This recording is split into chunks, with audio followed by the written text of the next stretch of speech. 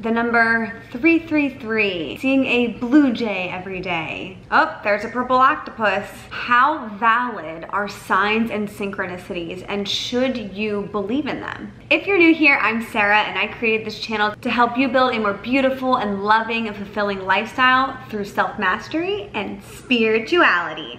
And today we're going to talk about signs, synchronicities, what they mean, and if they are something that you should be paying attention to or not.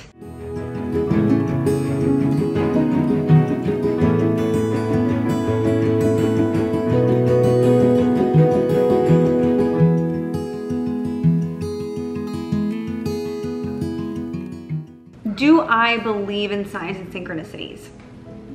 Yes and no. If we back up to the basics of law of assumption, whatever you believe to be true is. If you believe some type of synchronicity, like seeing a repeating number or a certain bird or whatever means something, it does. If you don't believe it means something, it doesn't. So in my experience, I believe signs can be helpful, but I also believe they're a little bit of a crutch. So what do I mean by that? If we're trying to manifest something in our lives or create a new belief system, sometimes what we'll do, or what I've done, is look for these synchronistic signs. And that tells me that, hey, this is actually happening, I'm on the right track. And the reason that it helps me is because I don't truly believe in my ability to bring in that manifestation. So I look at signs as a little bit of a crutch or like training wheels to help my mind believe that my manifestation is coming in. It also can help you get excited about your desire and help you get into the state of you already having it and believing that it's coming, which is the whole point of manifesting and law of assumption. But then what can happen is it can be a little bit of a catch-22. So say, for example, in your mind, you've decided that seeing a yellow duck indicates that your career change is coming, a relationship is coming, money is coming in, whatever it may be. And you see this yellow duck multiple times a day or every day or whatever, and you're getting excited and you're like, yes, it's coming. But then you don't see it one day, and then you don't see it for a week.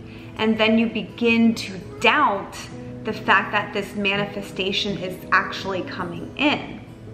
So what these signs can do is take away your power if you become too reliant on them. But then I think there's some sort of a time of crossover where you don't need the sign anymore because you have that belief instilled in you that your manifestation is either coming or it's already here and it's already happened and manifested into your life. So then if you see that synchronicity, say it's a repeating number, a bird, a butterfly, whatever, you're like, oh, that's nice, but you don't actually rely on that sign to validate your manifestation. Because what can happen is if we become so reliant on these signs and synchronicities, the amount that we're seeing them or not seeing them can waver your own belief in achieving that manifestation. So they definitely can be useful.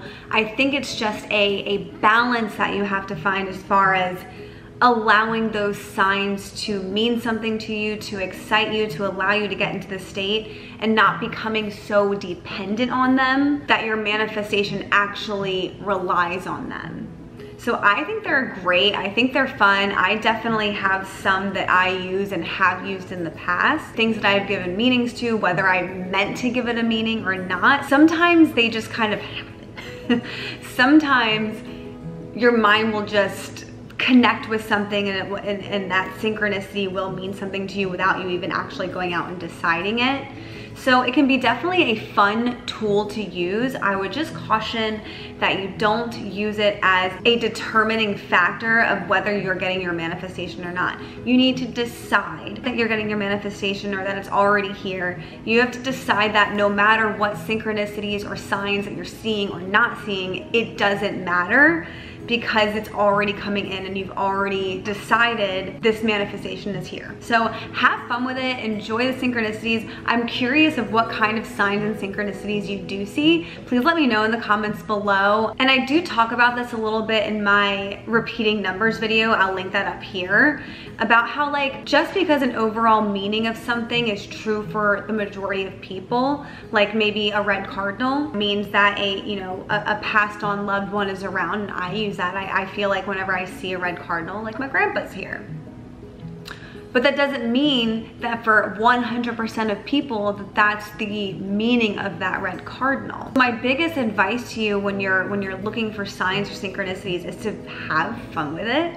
Have fun with it, but don't become too reliant on them. Don't give your power away. You have the power within you. You are made of God, of the Creator, and He has built us to be able to do these things through Him, okay? So don't put all of your eggs outside of yourself and outside of the creation that God has made you to be, because it's within you. And that's the bottom line. I hope you guys enjoyed this video. If you did, please don't forget to give it a thumbs up and subscribe so we can hang out again next week. I love you guys so much. Have fun with your repeating numbers and your signs and all that. It can be definitely very useful. And don't forget, be limitlessly yourself.